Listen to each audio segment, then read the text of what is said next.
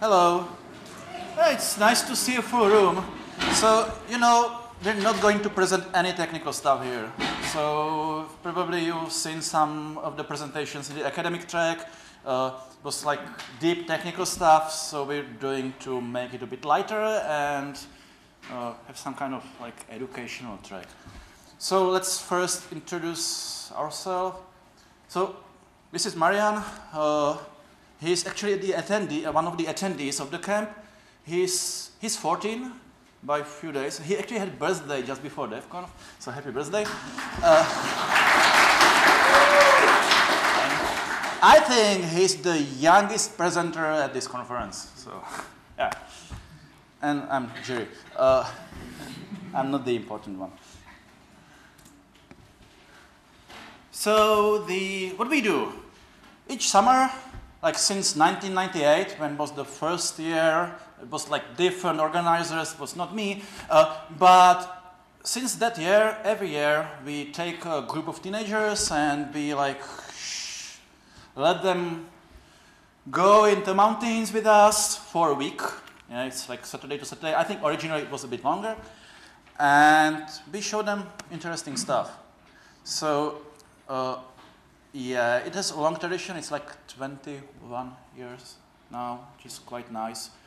So during the time, of course, how the camp looks like shifted a bit. But nowadays, it's for 25 attendees, mostly for 12 to 9 years old. So it's mostly high schoolers, I'd say. When they quit high school or you just go to university, then this is the stop, then they cannot come anymore. Most people are actually returning each year. Historically, we've ended up in the mountains. The reasons are quite simple. We need nice hills, so we can like get them out and run uphill for some time to get them a bit tired, so we're not, they sleep at night and don't stay awake till midnight playing games or whatever. Being in mountains has some challenges though. So for example, getting internet there is sometimes a bit problem, so we resort to solutions like this, antenna just in the middle of the woods to get a good connection. For the attendees, it is required to have at least some programming experience, such as if conditions, loops, functions, and arrays. Every attendee has used a different programming language, such as C, C++, Python, Java, IO C#, and attendees have different operating systems, mostly Mac and Windows, and some even use Mac. And Linux and Windows, you mean, mostly. Yeah, mostly Linux and Windows. And there is unintended high Linux conversion, by the way. So it's not that we like force them to switch to Linux. We don't. Yeah, Windows is just fine. But all the organizers are using Linux, and we all know Linux is great. Yeah, so usually by the end of the camp, like after several iterations, several years, we just magically end up using Linux.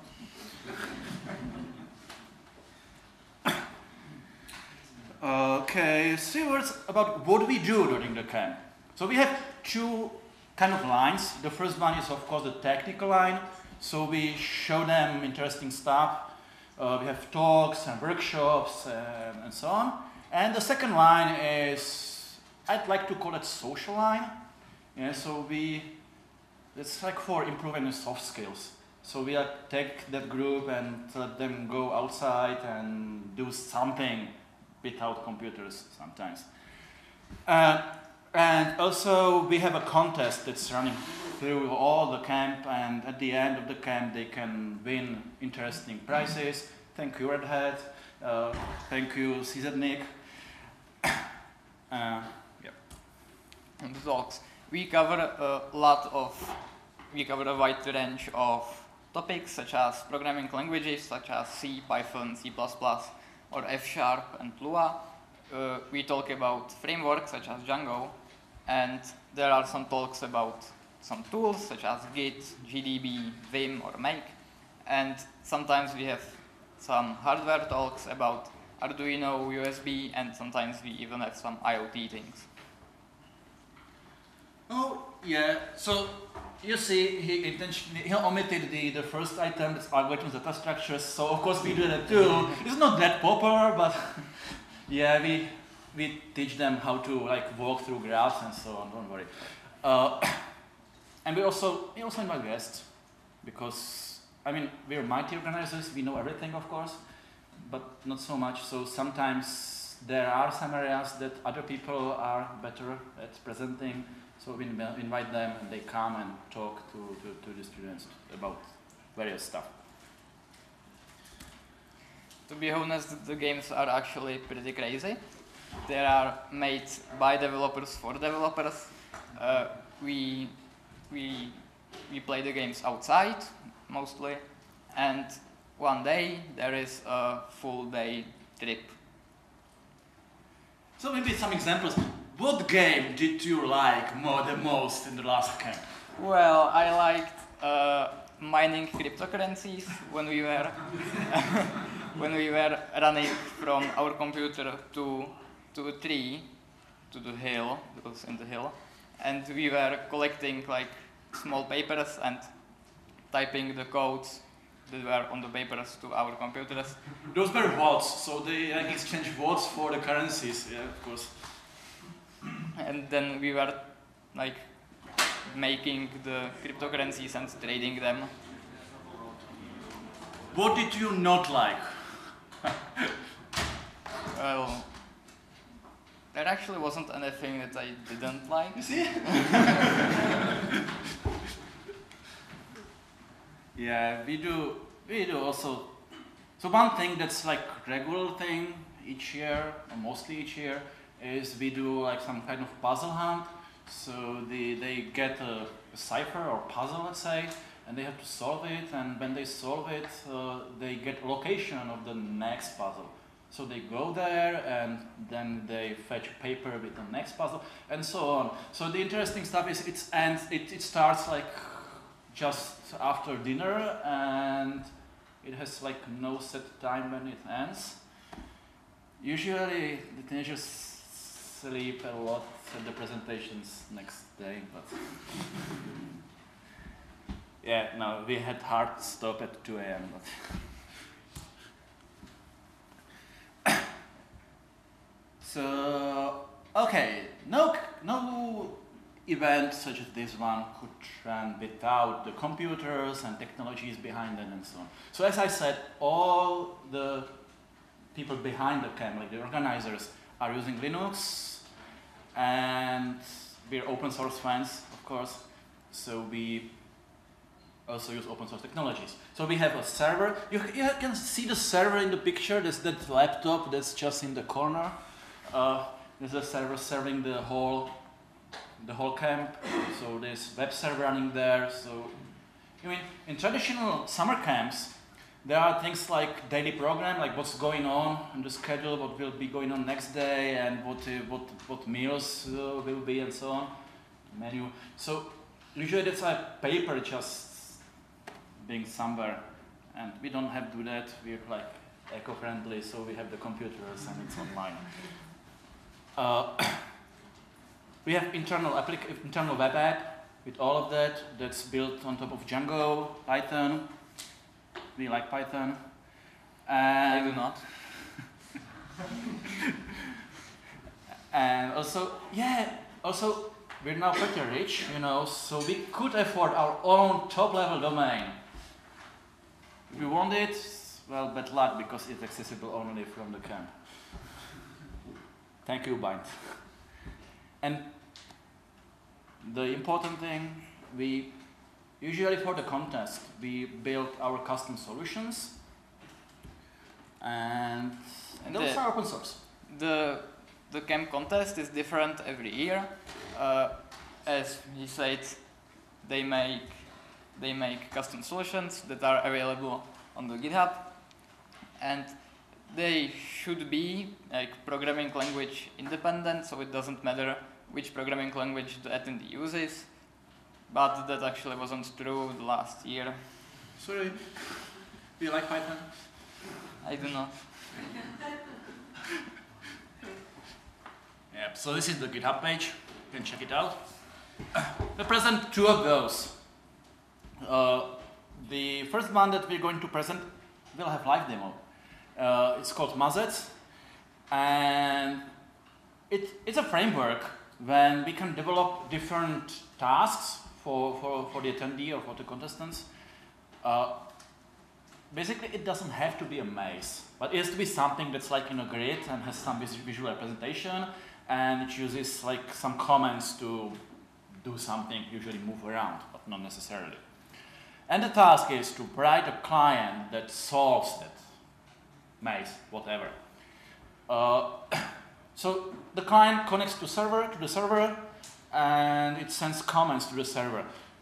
We did not want the attendees to deal with the networking communication, so we built libraries for several different languages. All is on GitHub, so they can just like call a function and pass it a character that is sent to the server. And then there is a WebSocket interface, so we had a web page where I can see in live what's going on. So maybe let's see something. Oh, okay, I need to move it to this screen. Sorry for that. So this is the front end, doing nothing at this point, waiting for a connection.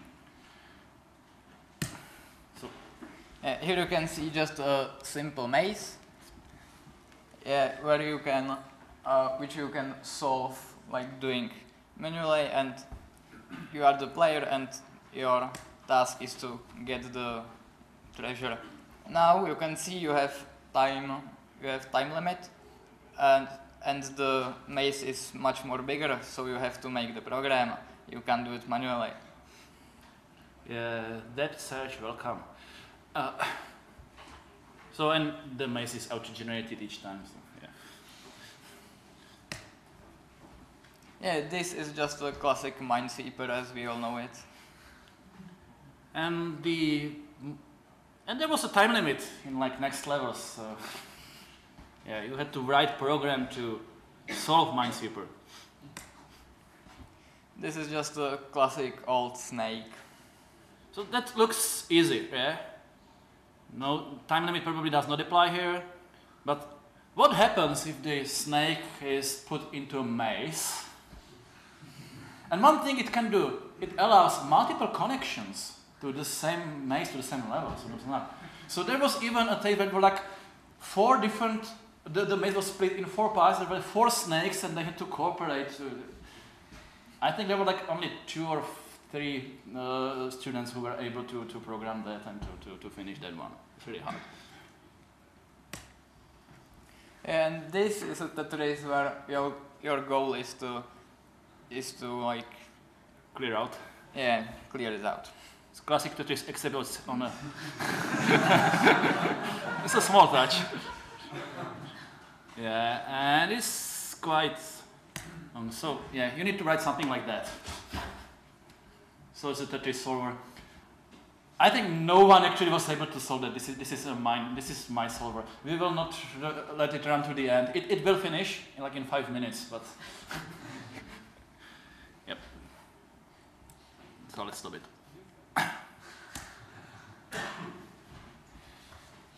The other thing we're going to show and demo probably is Septic. It's a framework that allows you to specify functions and variables that are exported to a program. So the task of the attendees is to write a program using some functions that are available to them. And yeah, basically that's it. So they write a Python program that is uploaded to the server. It runs at the server in a container. It's isolated from the system. And it can call the predefined functions. So there was tasks like there was a graph given and finding a shortest path in the graph between 2 nodes, or even like easier things like playing guess number game with the computer and so on. Python has introspection, yeah, so we need to isolate that from that. So everything is doing RPC, like transparently. So the function, in fact, is RPC outside of the container. For the front end, we used the ACE web editor, code editor. So here is an example. This is actually the web for the camp. That's not open source yet. And this is a FizzBuzz game. So we can do program stuff like hello, run it, and yeah, it outputs hello, and the program ended. Sorry, it's check only. And of course, you can just solid call fizz and buzz functions as appropriate, depending on whether it's divisible by 3 and 5 and so on. And after the end, it tells you the password. So that's an example here. Okay. We have a lot of demand. So we have absolutely no problem filling up the camp. We have a lot of people, a lot of students, a lot of teenagers are interested in joining the camp. That's why we need to put in some limitations. So, for example, we take only students who have at least some basic experience, not the complete beginners. No capacity for that. Now we run 2 camps back to back, so we can have 50 attendees. We could usually do 4, maybe even more, but we don't have enough people doing that, organizing that stuff. So it's quite hard. To my knowledge, during summer, there's really nothing, no other camp than we are doing in the whole Czech Republic. I know there's something, maybe one similar, but with even lower capacity. We try to cooperate as much as possible with other similar events and so on. So, for example, the Charles University in Prague, they're doing correspondence programming contest called KSP. So we try to work with them at least a bit. And yeah, by the way, they do week-long camp during the school year. So it's in many ways similar to what we do, and it's pretty cool. So what I would like to see is more opportunities for teenagers to be able to attend, and so because mostly they are on their own. Yeah, they have to learn all the stuff themselves, and that's not how it should be.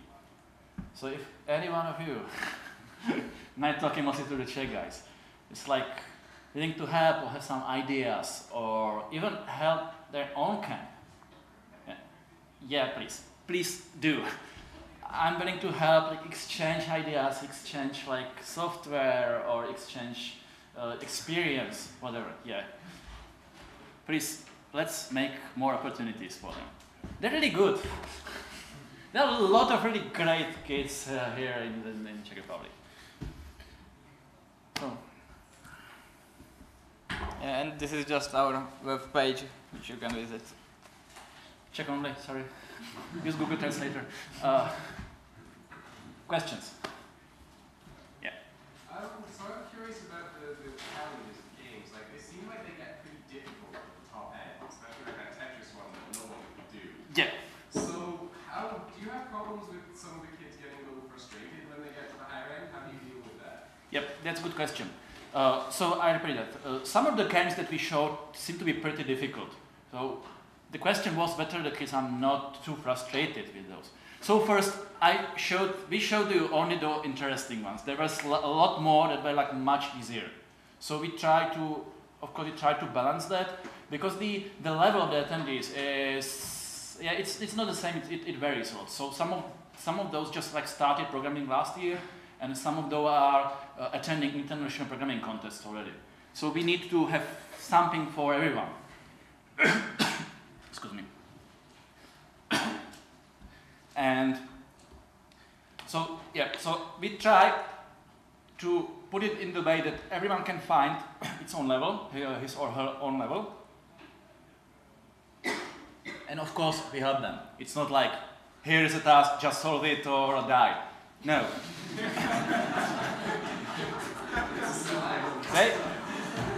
although the schedule is packed, they do have like free time during the day when they can work on the contest and other stuff. And we intentionally plan it so all the organizers or most organizers are free at the moment, not doing anything else, and just trying to help them to explain stuff. Like, yeah. My question is, how do you actually found this? Sorry, I didn't hear you well. How did you actually found this event? So how the question was how it was founded, right? So it originated as an event that was, I'm sorry.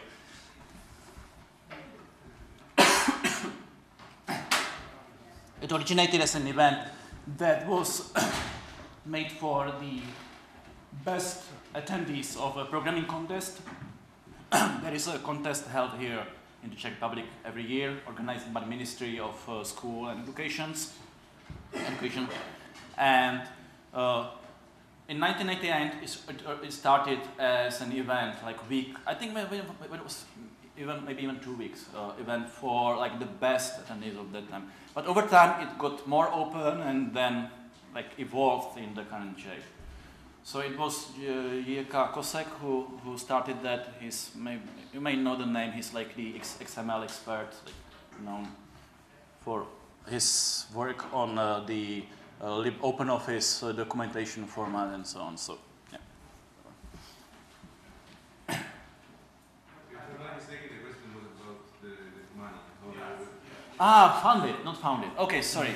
So how it is paid? Yeah, great question. We try for the camp to be as accessible as possible. Yeah, so part of the reason why it's in mountains, yeah, of course, we like the nature, and this is the #1 reason. But we don't have to do that in the city also because of costs. So the accommodation, yeah, in the mountain, it's really cheaper, especially during summer. During winter, it's not the case, of course. And we are volunteers. We do that for free, and nobody is paid for doing any of this. We do it in our spare time, usually taking vacation, or for those among the organizers who study at university, they are taking part of their holidays. And so we try to lower the cost as much as possible. I think that, so the culture here in the Czech Republic is, it's quite usual for kids during the winter to go to a summer camp for a week or 2. So the parents usually count with that.